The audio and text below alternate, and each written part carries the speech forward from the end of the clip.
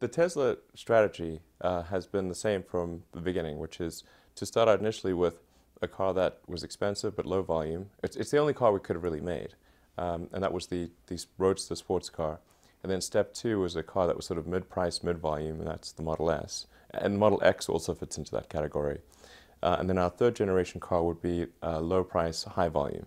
The reason for that strategy is that in order to make any technology mass market, it takes time. You've got to go through major design iterations. And you think of like the first cell phones that existed, like the one in the first Wall Street movie where the guy's walking down the beach with a giant brick on his, of a cell phone. And those things were really expensive and didn't have much functionality. But now anyone can afford a cell phone that's basically a supercomputer.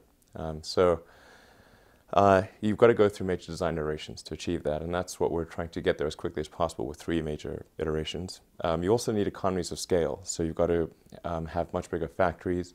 In order to afford those bigger factories, you've got to raise a ton of money, and people will only give you money if you've shown some prior success. Otherwise, they don't believe you. Well, I just think that that it's important that we accelerate the advent of sustainable transport, that electric cars happen sooner than they would otherwise occur, and I think the fundamental good of Tesla will be measured by to what degree did we accelerate the advent of electric vehicles, and I'm hopeful that in the end people might say, well, probably by 10 years, that would be a really great success, but maybe at least by 5.